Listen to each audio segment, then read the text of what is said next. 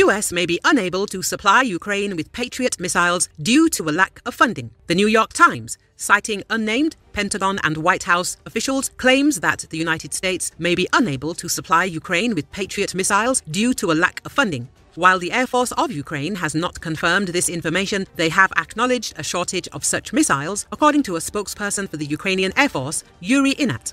Let's analyze who is issuing warnings, the sources found by the New York Times.